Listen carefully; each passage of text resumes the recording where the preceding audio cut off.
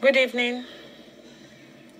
The topic the Holy Spirit has just given me to share and to make a record of is called Beware of the Old Prophet. I'm going to read 1 Kings chapter 13. I'll read some verses and skip some. And later on, when you've got a minute, you can read the entire chapter for yourself. I'll read from verse 1. And behold, there came a man of God. So let's take note of that description. So this man of God, he came out of Judah by the word of the Lord unto Bethel. And Jeroboam stood by the altar to burn incense. King Jeroboam was the king at the time, and as the Bible records in many verses, it says that was the king that made Israel to sin. Verse 2, and this young prophet that we started to read about in the first verse, and he cried against the altar in the word of the Lord and said, O altar, altar, thus saith the Lord, behold, a child shall be born unto the house of David, Josiah by name, and upon thee shall he offer the priest of the high places that burn incense unto thee, and men's bones shall be burnt upon thee. And he gave a sign the same day, saying, This is the sign which the Lord hath spoken. Behold, the altar shall be rent, and the ashes that are upon it shall be poured out. And it came to pass when King Jeroboam heard the saying of the man of God, which he had cried against the altar in Bethel, that he put forth his hand from the altar, saying, Lay hold on him. And his hand which he put forth against him dried up, so that he could not pull it again to him. The altar also was rent, and the ashes poured out from the altar, according to the sign which the man of God had given by the word of the Lord. Hallelujah. And the king answered and said unto the man of God, Entreat now the face of the Lord thy God, and pray for me, that my hand may be restored me again. And the man of God besought the Lord, and the king's hand was restored him again, and he became as it was before. And the king said unto the man of God, Come home with me, and refresh thyself, and I will give thee a reward. And the man of God said unto the king, If thou wilt give me half thine house, I will not go in with thee, neither will I eat bread nor drink water in this place. For so it was charged me by the word of the Lord, saying, Eat no bread, nor drink water, nor turn again by the same way that thou comest, or thou camest. So he went another way, and returned not by the way that he came to Bethel. Now, let's take note of the following few verses that I'm going to select and read from. I'm going to read the first line of verse 11. Now there dwelt an old prophet in Bethel. Look at that description. Instantly, an old prophet. I'll skip and jump to verse 18, talking about the old prophet now. He said unto him, I am a prophet also, as thou art. And an angel spake unto me by the word of the Lord, saying, Bring him back with thee into thine house, that he may eat bread and drink water. But he lied unto him. So unfortunately, in verse 19, we saw the young prophet that he went back with him and did eat bread in his house and drank water. And it came to pass as they sat at the table that the word of the Lord came unto the prophet that brought him back. And he cried unto the man of God that came from Judah, saying, Thus saith the Lord, For as much as thou hast disobeyed the mouth of the Lord, and hast not kept the commandment which the Lord thy God commanded thee, but camest back, and hast eaten bread and drunk water in the place of the which the Lord did say to thee, Eat no bread and drink no water, thy carcass shall not come unto the sepulchre of thy fathers. This is so heartbreaking. And according to what the word of God said through that old prophet on the table, so it happened. The young prophet saddled his hearse and went carrying on his journey. And in verse 24, it says, And when he was gone, a lion met him by the way and slew him, and his carcass was cast in the way, and the ass stood by it, the lion also by the carcass. This is so, reading it now, I can feel it right in the core of me. How that young prophet that God used to fulfill his word, to bring his word to the king, and with the signs and everything that followed, how his life and ministry was cut short because he listened to this old prophet. The Holy Spirit said to me a few minutes ago, he was showing me picture and visions of what is ahead, what will be happening shortly. And I believe that this year is going to be remarkable in a lot of ways. Some of God's people and armies that have been in hiding, training, because like the man of God, Apostle Joshua Selman, said that God hides his best. Do not be in a hurry to come out and for the world to hear you. Let God announce you at his own time. So this year, I believe, would be a year when a lot of people will be unraveled, unveiled, and brought to light, announced by the Lord himself.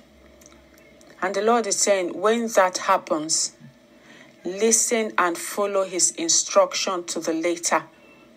Because you will have those by the same description, according to verse 11. Now there dwelt an old prophet or an old prophetess in the land or some distant land. It might be in the same vicinity where you are, the same town, the same nation, or from far away. When God starts to announce you and the Lord gives you a word, you talk about it and it comes to pass, or you reveal something to somebody and intending danger, you pray together with the person and that evil is averted, or whatever, however God has chosen and planned to use you. Stay focused. Beware. When that starts to happen and the testimonies start to flood in, they will, to the glory of God. God is faithful. When that begins to happen, you start getting the calls. Some of them are genuine. The Holy Spirit will confirm to you where to go and when to go and when not to go. And he'll give you specific instruction. When you go to this town, don't stop here, stop there, don't eat this. Not everything that people eat, you'll be allowed to eat. Don't forget you're a person of consecration. Not everything people drink, even if it's soft drink, there are certain things that the Holy Spirit will say, not this time. Be attentive, be attuned, and follow the instruction of the Holy Spirit all the way, because that is your lifeline. He's trained you all this time, and he wishes and desires and plans for you to carry out your ministry to the longest time possible, either when the rapture occurs or when your time here is done. Do not let that be cut short by some old prophet, young prophet as well as old prophet, or somebody that is probably not being that relevant in their day. And you know what? They've heard of this fire that has been ignited in your life by the Lord, and they'll do anything. Like we saw this prophet, he lied. If he could lie easily, who knows what else he'd been doing? Who knows why God wasn't using him like he used him in his younger days? Maybe because of the compromises, whatever, only God knows. But he lied. Probably not the first time. So God is sending out this warning to myself. I believe the Holy Spirit is speaking to me And to everyone that will listen and hear this message, take it into your spirit. Don't get carried away and overly excited. The journey is long. Like the angel said to the prophet Elijah, when God visited him through the angel, when he said to the Lord, after Jezebel had threatened him, and he said, Lord, I'm tired, take my life. I don't think I'm better than my fathers. And while he went to sleep, the angel showed up and said, rise up and eat, because the journey is long. The journey ahead is long. God has great plans to do with your life, to bring him glory. Stay focused. Most importantly, stay disciplined. I've shared something on one of the messages on my channel on YouTube where I said, the title was, What Has God Said? And in that teaching, I said, if God has given you instruction today, trust him for an update tomorrow and the day after.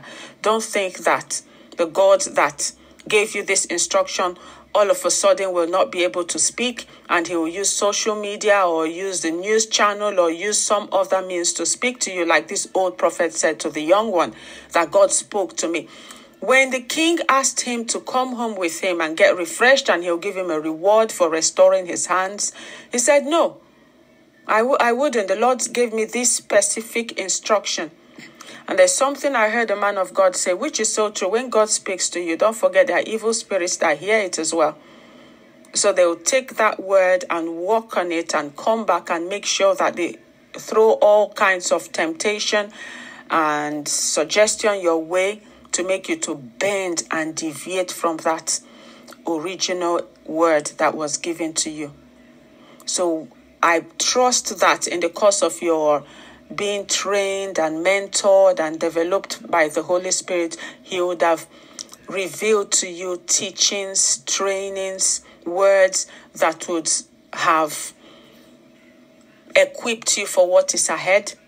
So when these temptations come to be distracted, those words will come back in your spirit that, no, remember this teaching here, remember this word here in the scripture, remember this prophet here, and you stay focused.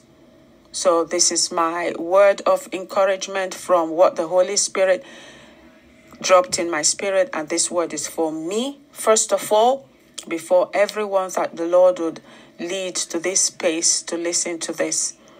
Beware of the old prophet.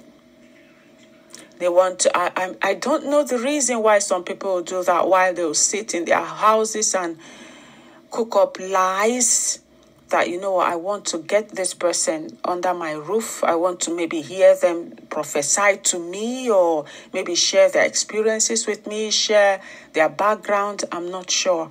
Because one should be afraid. If you're a prophet of God, a man of God, a woman of God, a servant of God, a child of God, a Christian, fear sin.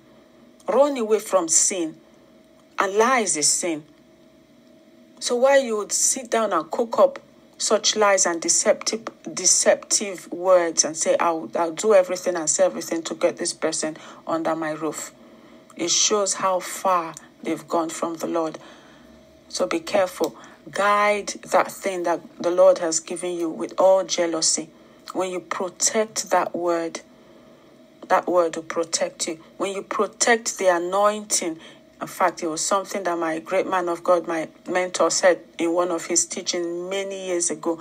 When he referred to this same teaching, he said, when you protect the anointing, and he was referring to when the young prophet gave the word to the king, and he stretched forth his hand to get him arrested and all, and the judgment of God came on him. God protected him from being harmed by the king because he guided God's instruction with jealousy effectively, and God fought for him.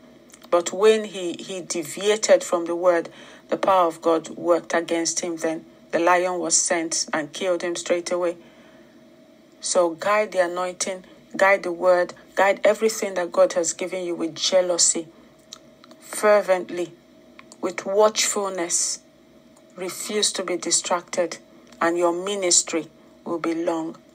Beware of the old prophet. God bless you.